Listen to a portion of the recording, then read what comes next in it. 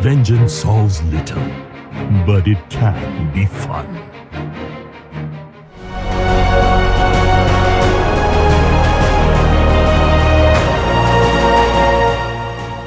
Ladies and gentlemen, welcome to your Windwalker guide for 725 and onwards. I'm ridiculously excited for this one. This is a spec I recommended to a huge amount of people in Legion Alpha, and for the most part, that has worked out extremely well with people, even after recent nerfs to their overall damage, being extremely happy with the gameplay of the Windwalker, and I'm more than happy to share it with you now. We are going to learn how to play the spec that I have recommended to so many people. I'm so excited to talk about the Windwalker. I want more and more people to try this. I don't care if they're currently struggling at the mythic level. There's still plenty of mythic Windwalkers out there, and you guys could join them because this spec is a whole bunch of fun, and I want you guys to try it out. So, what is the Windwalker all about? Why do I recommend it to so many people? Well, it has one of the most unique gameplay styles in the entire game, and that gameplay style is one thematically awesome and fits the theme so well, and I think Blizzard should be very welcome. Hi! So, what is it?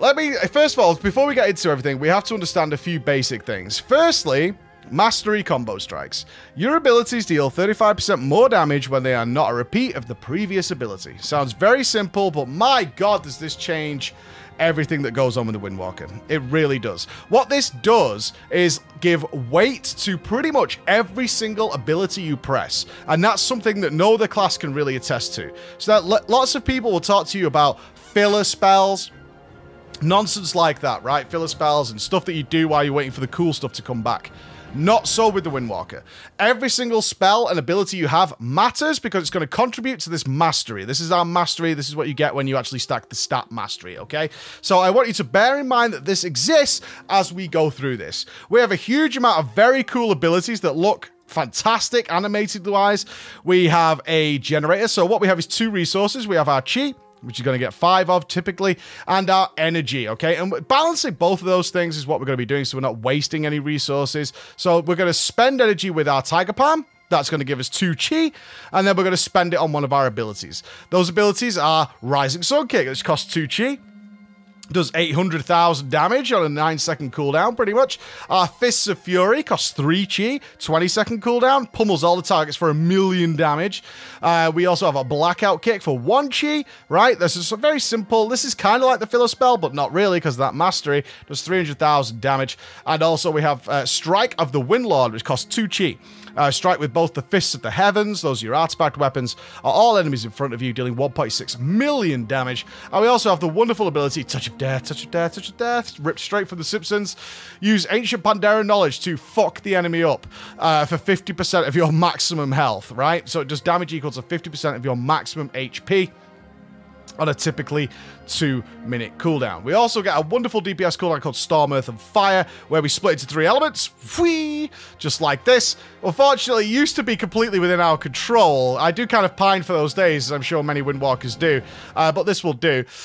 So we get our Storm, Earth, and Fire ability, which creates copies of ourselves, which duplicate our abilities. So if you can see here, Fire Rising Sun Kick, oh, they just despawned. Okay, just for sake, I'm going to bring them back, because we do get 2 charges, and I'm going to show you.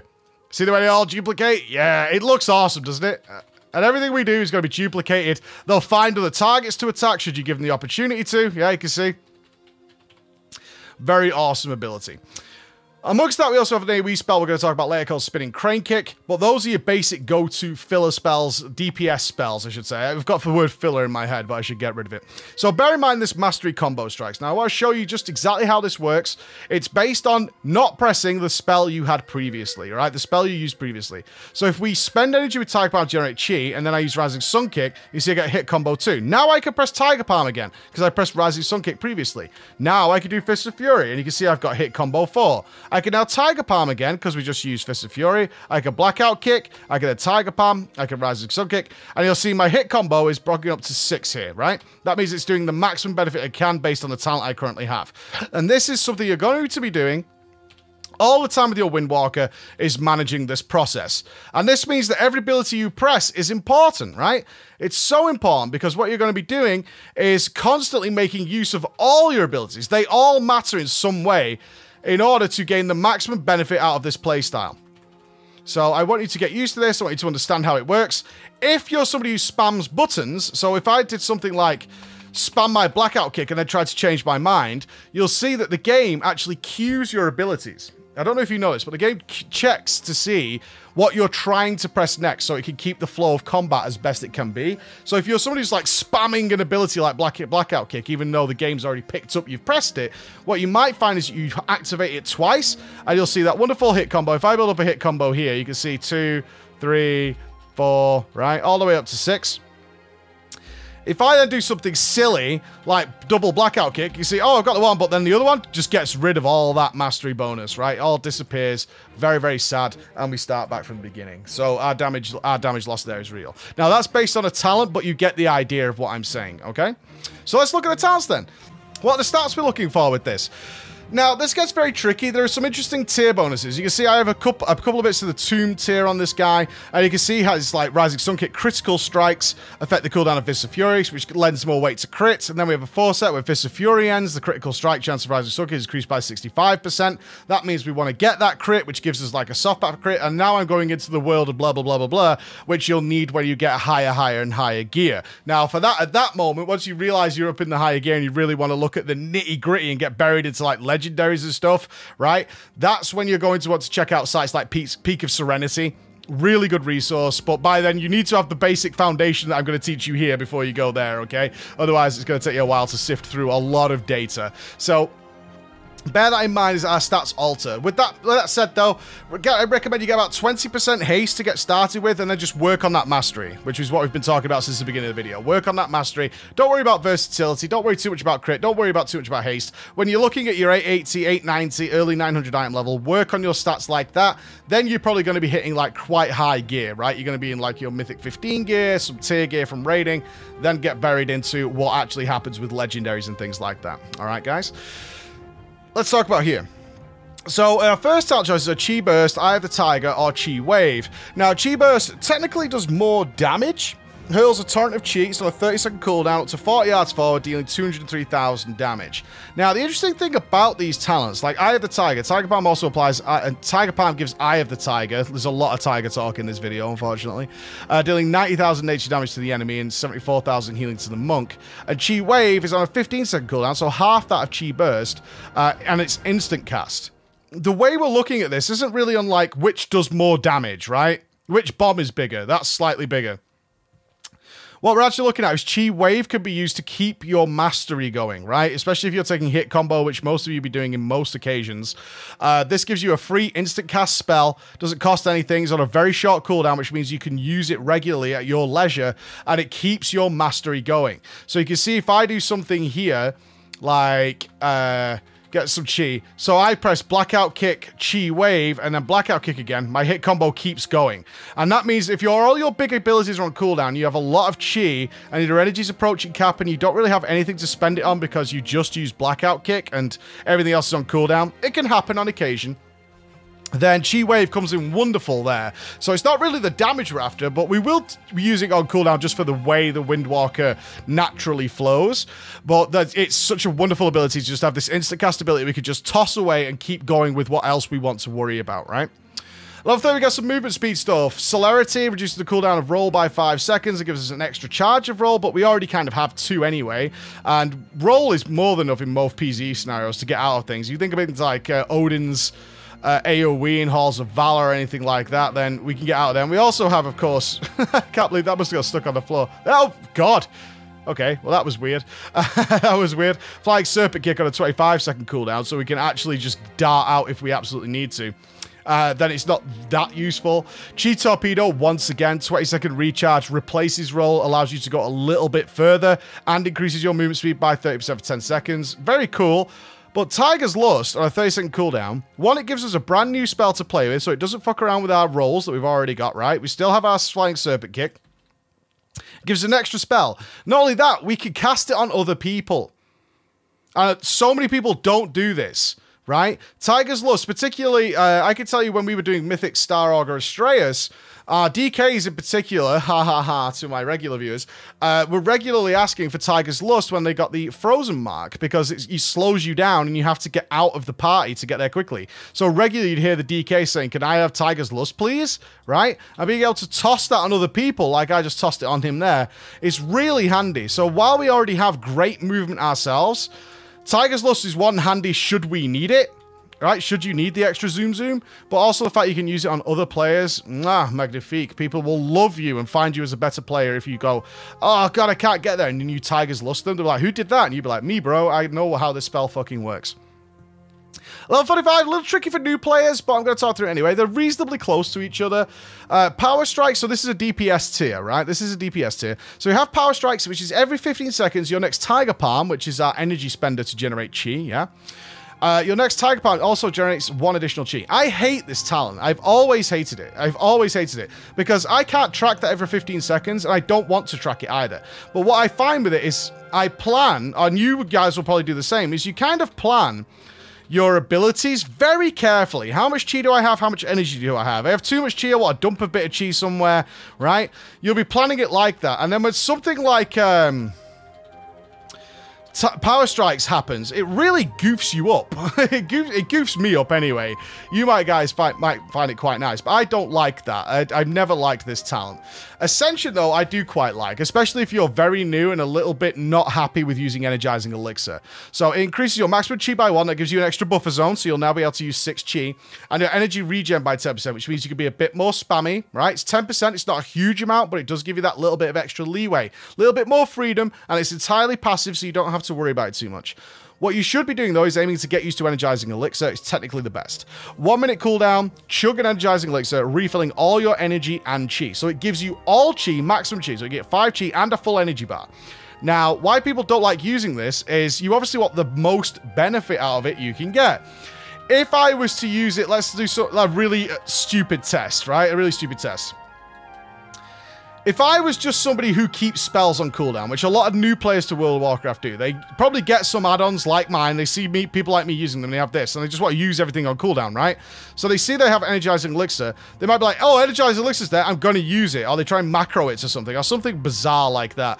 Now, if I use this now, it does actually nothing, because I already have chi and full energy. Now, that's an extreme example, but if you want to get the best out of Energizing Elixir, you obviously want to be getting rid of energy and chi as best you can, and then getting the most out of the ability, which means you need to be pretty good with your Windwalker to get there in the first place, right?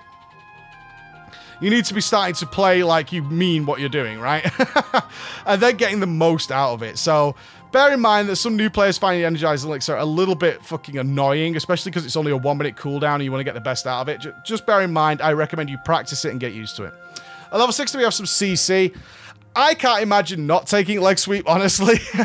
There are some scenarios where definitely, it's certainly in raiding, I've seen Black Ox Statue used quite a lot. But what is it? Leg Sweep, on demand, AoE stun, Mythic Plus, things that are attacking you out in the open world, stunning stuff to AoE, getting away from danger, somebody just tried to gank you, all these things, Leg Sweep is the tits. Just 45-second cooldown, stubs them for 5 seconds, that's plenty of time to get yourself together, get the hell out of there, and hopefully a tank will pick them up. Now, summon Black Ox Statue, or commonly known in the community as Dave, summons a Black Ox Statue at the target location for 15 minutes, and it pulses threat to all enemies within 30 yards. This means that anything that goes near the Black Ox Statue within 30 yards, it's going to try and get aggro on them. Not only that, and people forget this second part of the tooltip, is you can cast Provoke or Taunt. It's called Provoke for the Windwalkers or the monks on the statue, and it taunts all the enemies to you.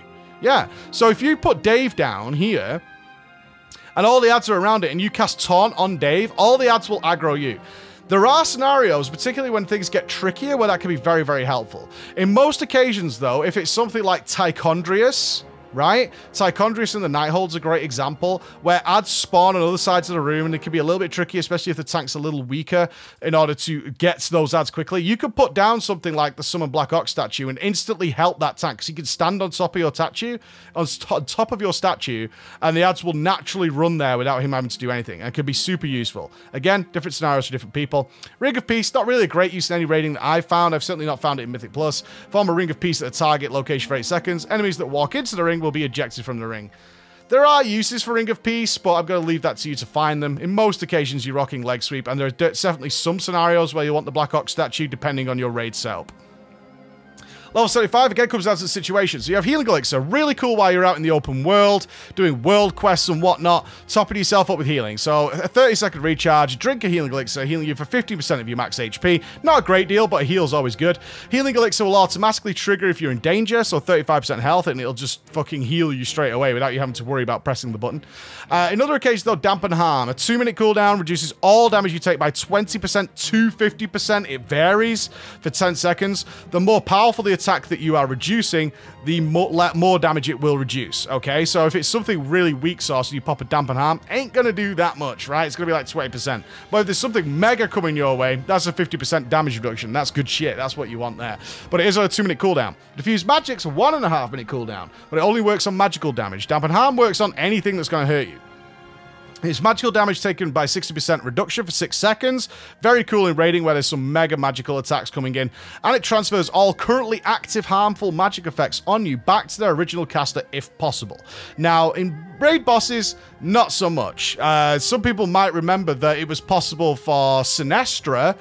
You could return her debuff to her and instantly kill the boss. That's called an exploit, people, and they've generally fixed that since then. It's if somebody's casting dots on you or something like that, generally PvP and things like that. You will find some scenarios for it in PvE for sure. Maybe some guys can list them down below. That's entirely up to them. But with Diffuse Magic, you can send those abilities back. As long as it's not crazy overpowered, Blizzard's pretty good about it. Level 90, hit combo in nearly all scenarios. Why? We're going to be doing it anyway because of our mastery, right? We're going to be constantly varying up our attacks to benefit from our mastery, and hit combo gives us just a flat 12% damage buff to that. Each successive attack in a row gives you 2% extra damage, stacking up to 6 times. It's what I showed you earlier on. In nearly every scenario, just having an overwhelming 12 or an overall 12% damage buff is just great. Like, it affects everything you do. That's fantastic. But not always, but just generally speaking, I haven't spec'd out of this ever in Legion. Let me put it that way. Zuwen. I miss Zuwen. Zuwen was a wonderful cooldown, but now relegated to sort of the depths of hell, unfortunately. Someone's an effigy of Zuwen. I'm going to fire off Zuwen, because I haven't seen Zuwen in a really long time. So here comes Zuwen. I think for the guide, I can bring Zuwen back. Rah! Yeah, baby. He gives you some wisdom and advice. And isn't he cool? It's such a cool spell.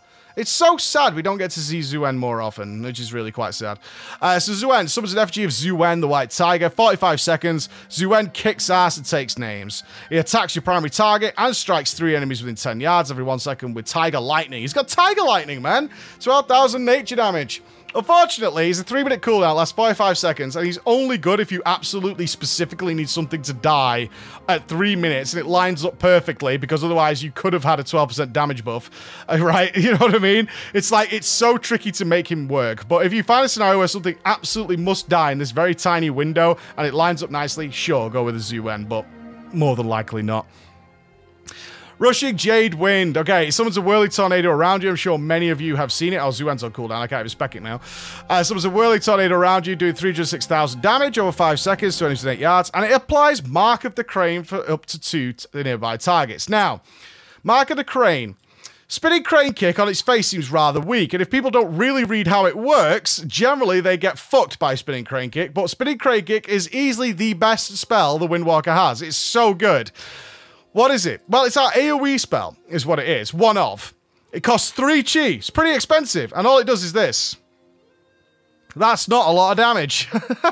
And people get super pissed, like, why would I spend 3 chi on that when I could do a Rising Sun Kick and a Blackout Kick and do like 1,000,000+ damage? Well, Spinning Crane Kick also comes with a second part of its tooltip. While the first part just says it spins you around and does AoE damage, most people stop reading there, the next part is very important. Spinning Crane Kick's damage is increased by 40% for each unique target you've struck in the last 15 seconds with Tiger Palm, Blackout Kick, or Rising Sun Kick. So if I come over here and I Tiger Palm this, you'll see it's got Mark of the Crane. Ah, and if we go over here, that's got Mark of the Crane, and you get a Mark of the Crane, and you get a Mark of the Crane, and now our Spinning Crane Kick does way, way more damage. Way, way more damage because of all these Marks of the Crane that are up, right? That's how Spinning Crane Kick works. and it's very good. And it recently got hammered into the ground because very good Windwalkers were super good at managing Mark of the Crane. You're going to get super good too because it's still great. Despite it being nerfed, it's still really cool. So what we can get with Rushing Jade Wind is it can stack it on 2 nearby targets. Unfortunately, though, it costs 1 chi. It's on a 5-second cooldown. Right? It's on cooldown, so you can keep it 100% of the time, but really what you want is the Mark of the Cranes. The damage isn't that good unless... The more targets, the better, obviously, but you're talking like constantly doing damage to like 5 or 6 targets. Very, very fucking rare, boys and girls. Very rare that they're going to be living long enough to warrant taking that over just a flat 12% damage buff. If anything, hit combo is too powerful. So...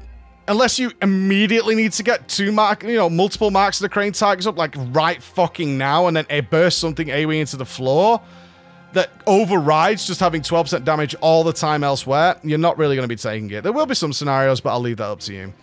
At level 100, you generally get 2 choices, but if you're feeling super relaxed, although I don't recommend it because you're missing out on cool gameplay, you can take Chi Orbit, which is just the worst, man. It's just the worst. Every 5 seconds, an orb of energy forms and rotates around you. There it is. Looks like some sort of green sperm. It's fucking garbage. It impacts an enemy, dealing 70,000 damage to all nearby enemies. A maximum of 4 orbs. There you go. Whirling Dragon Punch, on the other hand, is fucking well good, and it's my preferred choice. Now, I didn't say the best choice. I didn't say that. I said my preferred choice, because I think it looks really fucking cool. Because it looks a little something like this. Wah! And it looks fucking well good. I love it. I love it. Whirling Dragon Punch is your other choice. So Chi Orbit is generally considered to be the worst of the bunch anyway. Whirling Dragon Punch is great. One, it's an extra ability. Again, fits nicely into our mastery, similar to how we thought about Chi Wave. It does a load of AoE damage, so if we're going to be doing regular AoE, Serenity still kind of works out better in most scenarios, but Whirling Dragon Punch is way cooler. Remember that, and it kind of depends on your gear a little bit. I mean, don't feel guilty about taking Whirling Dragon Punch because it's extremely cool. It's a 20-second cooldown. It performs a devastating whirlwind strike, dealing 600,000 damage to all nearby enemies, and it's only usable while Fist of Fury and Rising Sun Kick are on cooldown. That's right. So as long as you're playing your character correctly, you'll get good use out of it because you'll want to be using Rising Sun Kick and Fist of Fury anyway. That makes it very fucking cool. The go-to in both scenarios, though, is Serenity. It replaces Storm, Earth, and Fire, but again, I leave the choice up to you. Some bosses prefer Whirling Dragon Punch even, you know what I mean? If you're going to be doing some decent AoE, it can be very good.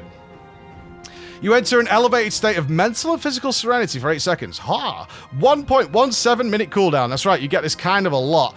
While in this state, you deal 45% increased damage. Oh, it's good. It's good.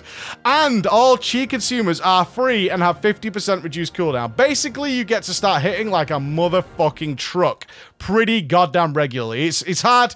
I shouldn't need to explain why Serenity is so good and why in most scenarios it pulls ahead of Whirling Dragon Punch, right? It should make a lot of sense. But you do lose Storm, Earth, and Fire, so don't see that as like, that's crazy. You do lose your Storm, Earth, and Fire cooldown for it, so there is some balance to be done there. You do lose your other DPS cooldown. But what we get to do is our Chi Spenders, which are our Rising Sun Kick, our Fists of Fury, yeah, Strike of the Windlord, Blackout Kick, all these kind of things that we spend Chi on, and Spinning Crane Kick. That's right, Spinning Crane Kick. We get to spam them pretty heavily, and they have a 50% reduced cooldown. So that 8.52 second cooldown of Rising Sun Kick drops down to 4. Yeah, 4 and a bit. Pretty fucking good. Fist of Fury drops down to like 10 seconds, which means we get to pummel the fuck out of something really heavy, really hardcore, really fucking heavy that you get to do that, making Serenity very cool. So if you do take Serenity, bear in mind that you just get to go absolutely crazy, right? You get absolutely, look, Rising Sun Kick is already back, right? Isn't that insane? Isn't that absolutely fucking ludicrous? It's really quite good. It's really quite good. It's a very short burst, though. Yeah, it's only for 8 seconds, so you get to do this immense short burst. Haste comes into play here as well, because there's more haste. As you can see by the cooldowns of various abilities here, you can see like it's, this sphere is like 20.4. The amount of haste you have reduces the cooldown of your abilities. That means that if you take Serenity, you can like get correct amounts of values of haste, so you can put like 2 Fists of Fury in, things like that. Those all come into play as you get a higher gear, so something to bear in mind there. Okay, so that's all the talents and stuff. That's what you want to be taking, that kind of good stuff. How do we play it? Well, I've kind of gone through how you play it, because it's all about the mastery. What we need to figure out is our priority on our spells. So what we want to be doing is definitely using Touch of Death as often as possible. It's a 2-minute cooldown. It hits like a fucking truck. We want to do that. It's based on your HP, power, power, power. Now, what we want to do after that is get the rest of our stuff on cooldown and working, okay? So whether that be Serenity or Energizing Elixir, whatever it is, but mainly our actual DPS spells. So what we're going to be doing is things like get our Rising Sun Kick on cooldown, get some more Chi with Tiger Palm, get up to 4, then use our Fist of Fury, then Strike of the Windlord, and you're just working through your abilities in order of priority to get them all on cooldown. And then when you get to this point, you're kind of going to be filling in with Blackout Kicks and Tiger Palms, but preparing for the next bit. Now, you'll see here, you can actually take, and this is important, you can actually take a small break with your Windwalker. There's no reason to rush, because you can see, you know, this isn't filling up super fast. And you can already see how empty I get, so I can throw in, quite effectively, a Energizing Elixir without much issue, right? You can see how that all works together, because very quickly you can run out of resources and you get a steady build up. So when I was talking about Energized Elixir earlier, don't worry about it too much, because you can absolutely get good use out of it and get all your resources back, because you can drain them very quickly while waiting for your spells to come back off cooldown. And the better you get, more haste comes involved, and so on and so forth. So that's your single target, is going to be getting that Touch of Death going, and then getting everything else going, right? Which is going to be just keeping our build up our hit combos. You can remember your mastery still counts. Even if you don't have hit combo, it's still beneficial. I can't express this enough. It's still very beneficial to use different spells one after the other. Hit combo just provides you the 12 damage buff, right?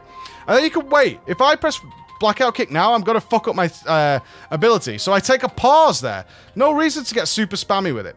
Yeah, you don't have to do that. You can take your time quite effectively. And then you can go into crazy, crazy burst with Serenity. But remember, you need your stuff back off cooldown. Wait till you're actually, you know, you don't need to rush this stuff. And I think that's the most important lesson I can teach you about Windwalker, is take your time a little bit. Make sure when you're setting up for attacks like Serenity that you're ready to go to get the best out of it each time. And that's where the consistency comes from. You can see there's no real RNG in this spec. We do have the ability to get a free Blackout Kick, but it happens pretty rarely. And honestly, it kind of gets in the way sometimes, because in your mind, you've already planned the next abilities. When it comes to AoE, you're going to be doing something very similar, but you're going to be moving around. The only ability you drop here, you're still going to use your Touch of Death, because it's very important. The only ability you're really going to drop here is Rising Sun Kicks. It costs too much Chi, and what we really want is to get Mark of the Crane going, right? So Tiger Palms, Blackout Kicks, that's fine. Yeah, moving around, getting these going, trying to fit them in wherever possible, and keeping ourselves rocking and rolling, getting these ticks going. You can see I'm moving around the targets and getting more and more, keeping the crane ticks going. You're still going to be using all the other abilities. You're just dropping out Rising Sun Kicks. You want to get marks of the cranes up, and it costs 2 Chi, and you want to get rid of that because you need 3 Chi for spinning crane kicks. So I'm going to show you more of this in a gameplay video, and that'll go alongside with this. Ladies and gentlemen, that is your gameplay stuff for the Windwalker Monk. In conclusion to the Windwalker Monk, I truly advise anybody to take a stab at this, check out this playstyle, and probably appreciate just how cool it is once you get the hang of it. It's super, super fun. It really is something that I enjoy playing every opportunity I get to. I try and jump on my monk as often as possible just to play around with it, because it's so much fun. Some resources I'd recommend then, certainly some weak auras and tell me whens to keep an eye on when all these things, all these little plates that you're going to be spinning are coming back, even if it's your small spells, use something like that. And also I recommend, once you get to the high levels, to go and check out peakofserenity.com. It's linked down below. Those guys are really doing some tremendous work on Windwalkers there if you want to really get into the nitty-gritty of how things happen when you get legendaries and all the advanced gears and tier bonuses and all that kind of stuff that await you in your future as a Windwalker. So if you find that you love it, say hello to those guys for me. Bye-bye.